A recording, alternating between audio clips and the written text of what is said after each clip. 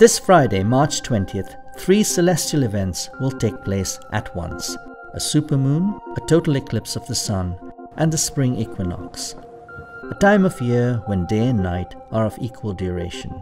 The most spectacular of these events is the solar eclipse, which occurs when the moon completely blocks our view of the sun's disk, turning day into night.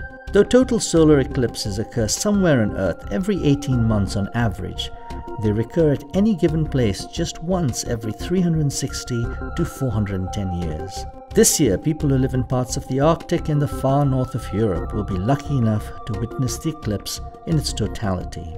In other places, such as Britain, people will see a deep partial eclipse.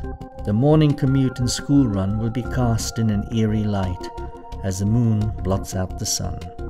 At the same time, there's a supermoon. This occurs when the full moon does its closest flyby of Earth, making it appear larger than usual. And to top it off, Friday happens to be the spring equinox, marking the official start of spring. It's been an extraordinary month for skywatchers in Britain. First, they were treated to a spectacular display of the northern lights, and now they get to experience 3 celestial events all at once. What better way to welcome the spring?